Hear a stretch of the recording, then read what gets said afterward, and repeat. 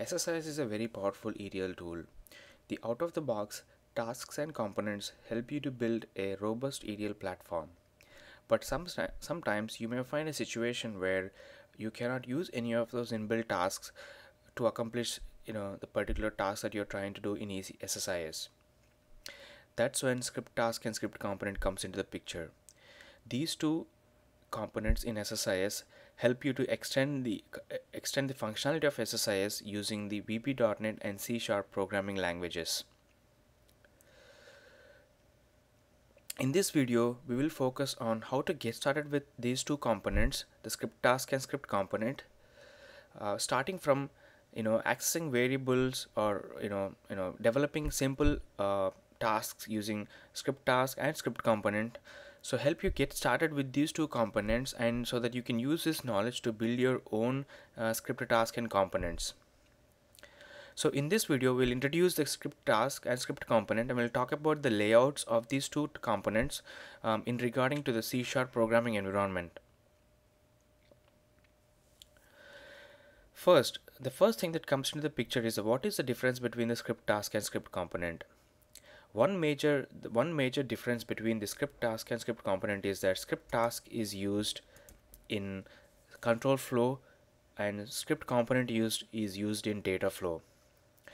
Whereas script task is used for more general purpose tasks, for example, like fetching a particular file or downloading a particular file from the internet, or accessing a web service, or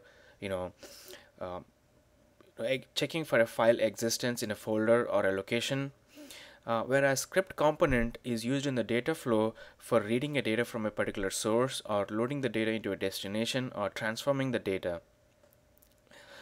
And there is also one major difference between how the programming API is used to work with these two components. For example, the C#, in this case C# is the programming API is little different in script task versus script component. So over the set of videos, we're going to focus on several different aspects of these two components, and so that you will learn the differences between them. So first, the script task. As you open the script task component in SSIS, which I will show you in a moment, by default the SSIS generates some code, a C# code for you. If you look at the code layout, so that you can understand different components in this layout, and you can use so that you will learn how to manipulate this code to accomplish your task. The first set of statements that you will see are called as import statements, where you are importing particular classes into this particular task in SSIS. And the second most important thing that you want to notice is the main method. This is where you will be working a lot of the times, adding your code here to manipulate this task or to accomplish a particular task that you are trying to do in SSIS. Most of the times the script task is very straightforward, and you will be adding more classes as needed, as well as changing the code in the main method to based upon your requirement. Script component, as I mentioned, is available in the data flow tasks. There is one, there are little differences between the script task and script component. As we mentioned, the script component is majorly used working with the data pipeline, for example, moving the data from the source, or transforming the data, or loading the data into the destination. If you can see, the structure or the layout follows the same as a script task. First thing is the import statements, where you are importing particular, and as I mentioned before, this is the auto-generated code that you will be given when you first open the script component. The first set of tasks is the import statements, and the second is a derived class of the script component from a user component class in this DTS pipeline, which you can ignore most of the times. The thing that you want to focus is the third method here, which is the override method for the create new output rows. This is where we are going to add rows from the input, or add rows to the output, or transform the rows from the input to output. The two other methods that you can see here are pre-execute and post-execute.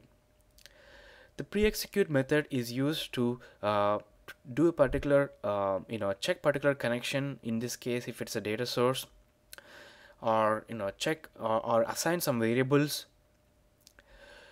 Post execute is where you can clean some connections or close some connections or dispose any variables that you no longer use. This is the script component as a source. There is a slight difference for a script component as a transformation and as a destination. The script component as a destination, as a transformation, the structure is same as a source, but you will be here managing the input buffer. The input buffer is where the rows from the source are placed in. Sometimes this input buffer will become the output buffer based on the transformations you're doing and the goal you're trying to accomplish in this component, and sometimes there will be another output buffer where you will be placing the rows in from the input buffer. The script component as a destination. As you can see, the layout is very similar to the source and the transformation, where you will be processing the input rows and managing the output rows into the destination adapter. That destination adapter in this case can be a flat file source or your own source, a binary file or a SQL database or any other relational database, based on how you actually manage the connection using the pre-execute and post-execute. Now let's jump into the SSIS. As we discussed, we will introduce the script task and component in this video, and in the next video we will be focusing on how to access the variables using the read-write methods.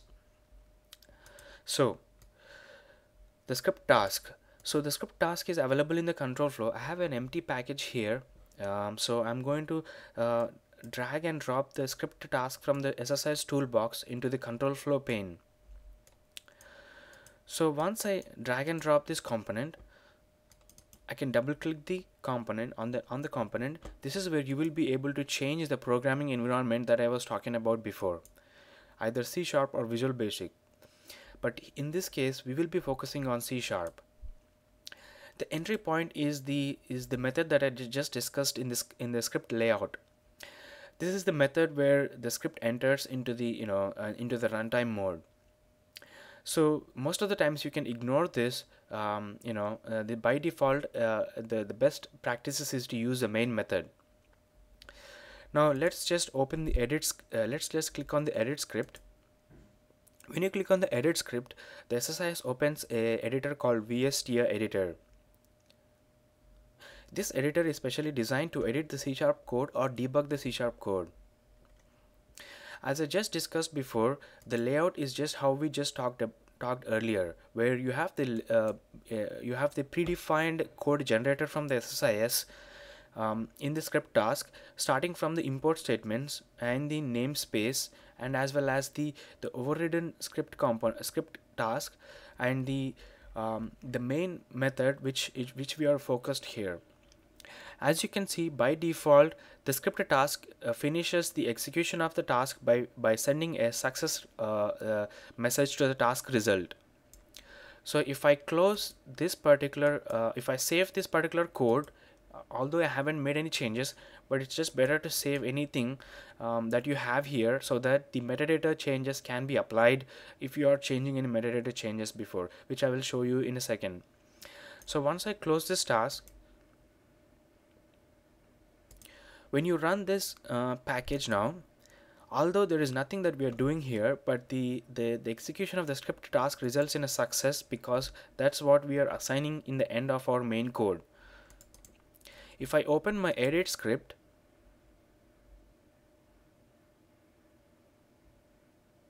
or if I use the edit script to open the script, I can change the outcome of this script by changing the success to failure. So VSTIA editor does a pretty good job of auto-filling any or auto-entering any of these programming environment API components of DTS, using the VSTIA editor. So let's now change this script and close it and click OK here.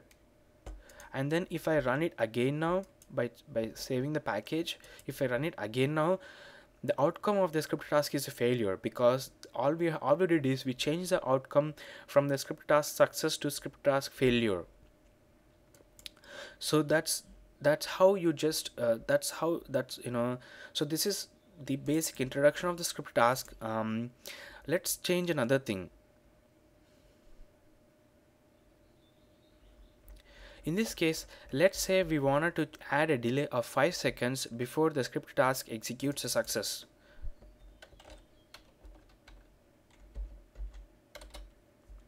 So in this case, this is where we add our code, where if the comment for add your code exists in the main method. So in this case, we are creating a 5-second delay in our execution of this of the script task.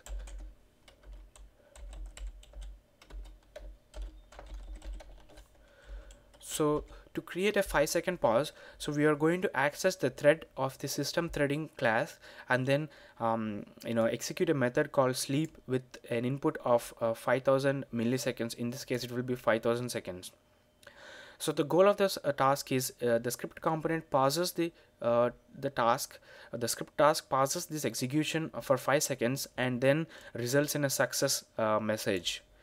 So if I save this code and close this and click OK, and make sure you save this package here, and then when I run the package, you notice the script task waits for 5 seconds, and then out comes a success message. Well, this is an introduction to the script task. Hopefully you learned how to get started with the script task and where you have to manage or change your code in the main method.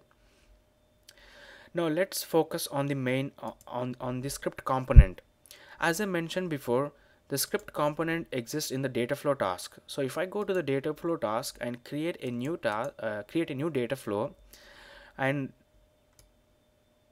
drag and drop the script component from the SSIS toolbox into the data flow pane. As soon as you drop, as I mentioned before, script component can be used as a source, destination, or transformation. So if I click source, notice as soon as I click source, it is requesting us to edit the script to manage the code or make any changes to the metadata editor. So in this case, let's double click the script transformation and input outputs. Let's create a output. In this case, I would like to create a 10 auto incrementing numbers until 10. So I'm going to create a column called ID, which is an integer, and click OK. So once I define my input and outputs, now I can go to my script by using the edit script functionality here. Here I can also change my programming environment. As I mentioned before, we are going to be focusing on C#. So once I click edit script,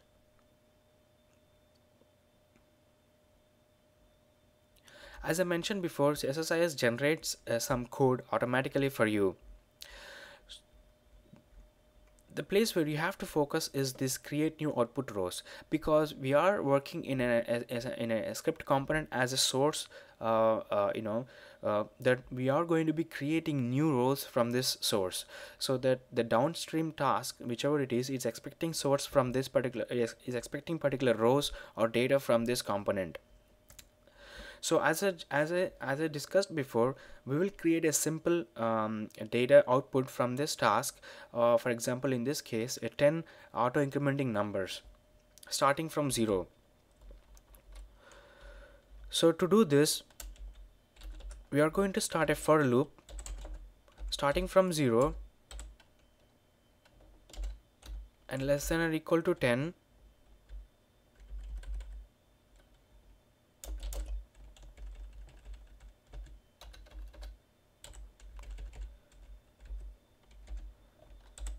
And increment a number every time it loops.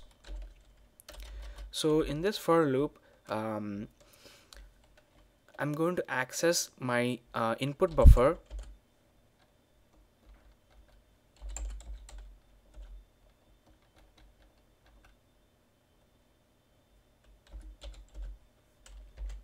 my output buffer, And the first thing I do is I add a row, and the next thing I do is I access the ID column which I created for my output buffer and assign the I value to it.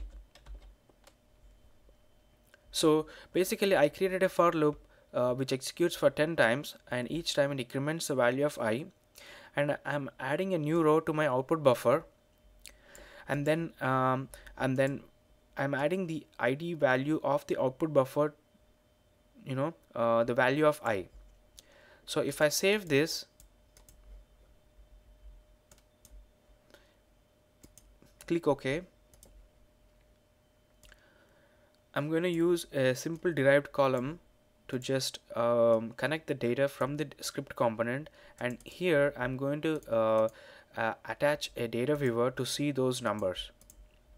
So if I click save and run, you can see the ID value of which has 11, total of 11 rows starting from 0, incrementing by 1 value. So this is a so this is how you get started with these two with the script task and script component. Hopefully you are able to learn how to get started with these two components. This is just an introduction, so in the coming videos we'll focus on starting with how to access the variables in these two components, and how to use the how to use the features like DTS logging or firing particular events. And we'll also create some simple tasks like checking for existence of a file using script task, and using the script component when using the JSON data source. And also we look at how to access variables and connection managers in script component. And an example task, we'll also validate an email address using regular expressions in the script component transformation. Thank you for watching. Hopefully you learned something new in this video.